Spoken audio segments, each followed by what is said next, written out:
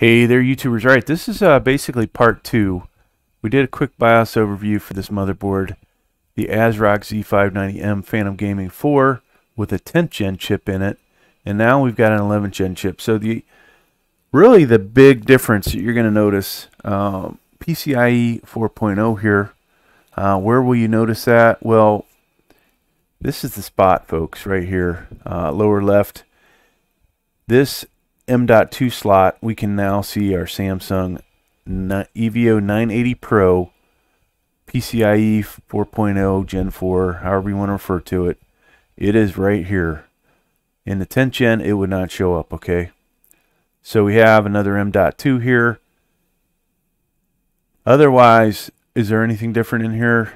Yeah, up here, the CPU is different, obviously, but everything else is pretty much the same. All right, let's go ahead and go over to advanced mode.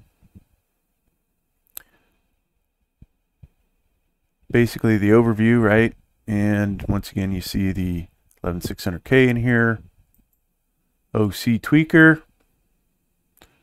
So far, nothing is looking different in here to my eyes. But I'm just going to kind of run through these screens so you can see them.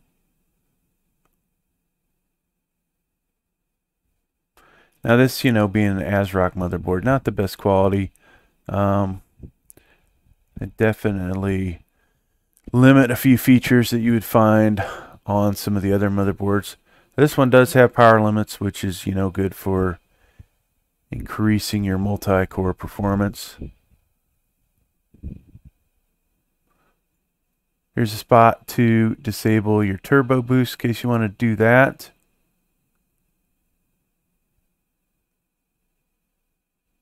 All right, I'll just move on. So, chipset configuration. Now I'm seeing PCIe in here. DMI link speed. What is this, folks?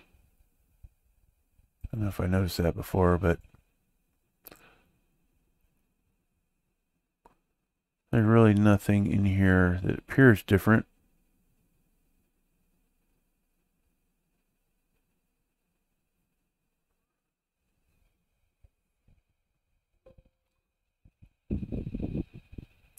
All right, so back out to the next screen. Storage configuration. Same thing here. Now, once again, you can see the EVO 980 Pro in here. Nothing else looks different in here.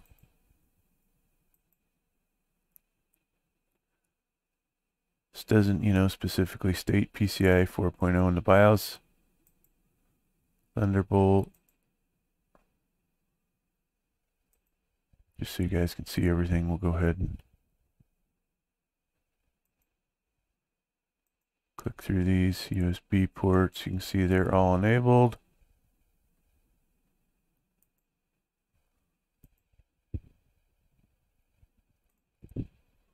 Then let's make sure we did this one. Yes.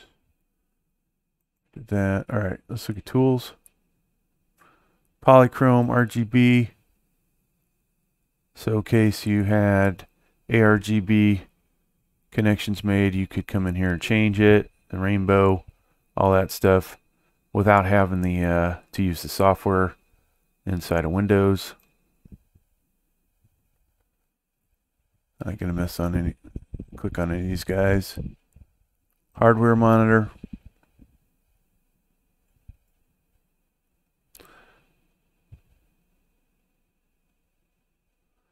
So it does feel like I missed one spot. I might go back and look for it, but I think it's on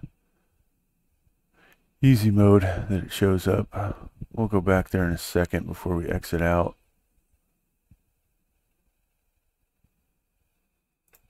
You look at a bunch of these motherboards. Most of the stuff in the BIOS is very similar. Just a matter of finding it. You wanted to put a password on it. Your boot menus. You wanted to change which drive boots first. There's where CSM is, in case you're looking for that. Let's go back to easy mode real quick. This one does not appear to have it. When you have the gigabytes, it'll let you click on PCIe so you can see what cards are installed. And unfortunately, I don't see where that is in this one.